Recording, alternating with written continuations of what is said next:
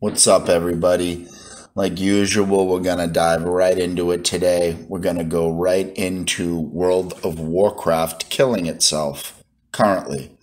So, you've heard it time and time again, only WoW can kill itself.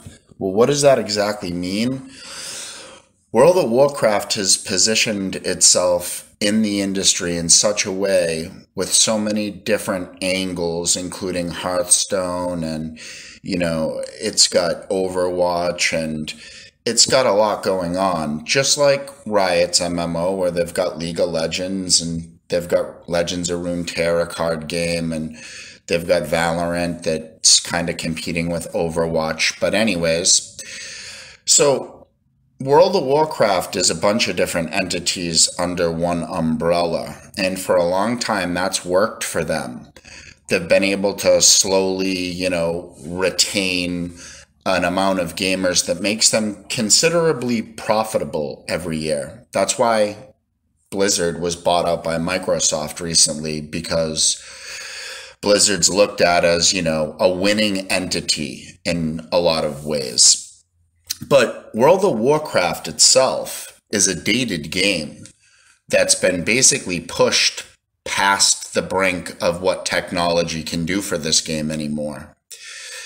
With this new expansion that you're seeing, Dragonflight, you've noticed that, they're giving you a single class and a single race that can be this class. And it's the first time they've ever done anything exclusive like that. Well, that's kind of crazy if you think about it. I mean, upon launch, there's probably going to be millions of evokers and very little of anything else. And that's not going to work that great for the game. I just don't think they care anymore. Blizzard just doesn't give a fuck what happens. And World of Warcraft is dying. It's bleeding out. So specifically, how is that happening? Well, Classic's current success is actually cannibalizing the game in a lot of ways. And basically what's happening is, and you just saw it recently with the launch of Wrath Classic, the classic version of the game is pulling away from the retail version of the game. And you'd say that doesn't matter. That doesn't matter because either way, they're paying a subscription fee, and who cares which version of the game they play? Well, the problem is that right now, Blizzard's attention is focused on old content. Classic is old. This is expansions ago. And that's what people are excited about. And they're dishing it out on a silver platter. They just don't care. For them, that's a massive extra revenue stream. But there's a couple main problems when you have a successful classic version of a game. And we're going to talk specifically about Blizzard and World of Warcraft and what's happening. So a classic version only has so much to tell. You can only go so far with it. There can only be so many expansions. I mean, you can't run a classic version up to a game, behind a previous expansion of the retail version? That's ridiculous. And I'm sure some companies will do it just to try to profit on it. But yeah, and one of the things I don't like about that is that they can basically ruin the retail version as much as they want, and they just don't give a fuck, because in their minds, they're going, well, if you don't like it, go play the classic version. So there you go. And you're like, but wait, fuck, I don't want to be forced into classic. I like the retail version. I like all the bells and whistles. I like the way retail works. Why do I have to be forced to play a classic version of a game that I love? Well, yeah, they basically realized that going forward, the brand itself has very little future, and they're going to have to start banking on the historical success of the brand. Bang, hence Classic, hence TBC after Classic launched, and then now Wrath. And people are already asking, what about Mists and blah, blah, blah. Well, of course they're going to do that.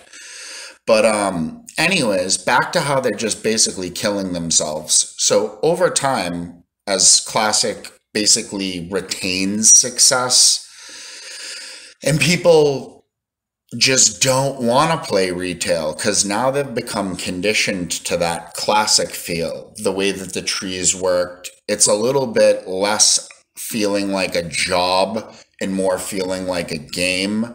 And then having to go back into that retail experience is just brutal. So I mean, Blizzard's really playing with fire here. They're fucking around with some dangerous shit because they're basically just experimenting on the masses on a constant basis to see which works. And they're launching their new expansion right alongside the success of their Classic launch. If you don't see how that's bad for the game because Classic eventually runs out of content, you're crazy. I mean, basically, they're acknowledging that retail is not as popular as what the old game was. And yeah, you're never going to probably, although I looked up some statistics the other day and it appeared at that moment that Classic had as many players as retail on. And it was like 1,000,000.1 and 1,000,000.2. So, I mean, even statistically speaking, Classic is about as popular, if not more popular than retail right now. But of course, when Dragonflight launches, that's going to change again. And that circle will cycle back.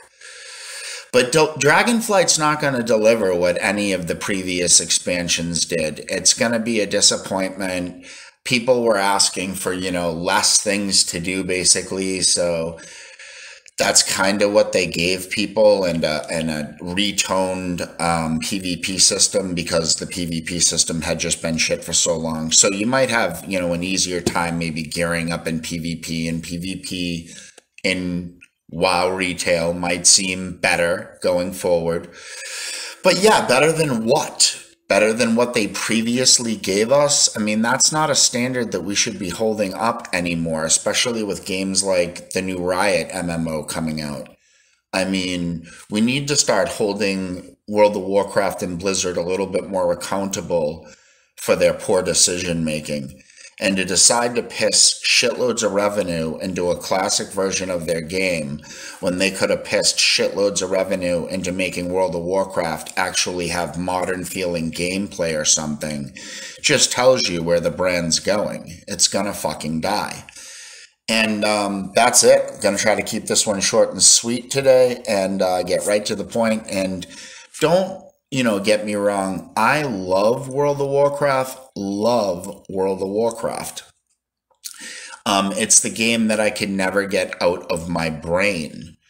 But it's also the game that I feel more than any other game, basically, it just is outdated, and that's the best word that I can use. And they've tried to carry it along so well. But at this day and age in 2022, going into 2023, we deserve a better game. We deserve something more. We deserve a better gameplay experience with utilization of current technologies. And that's basically it. So anyways, until we meet again, have a nice day, you guys.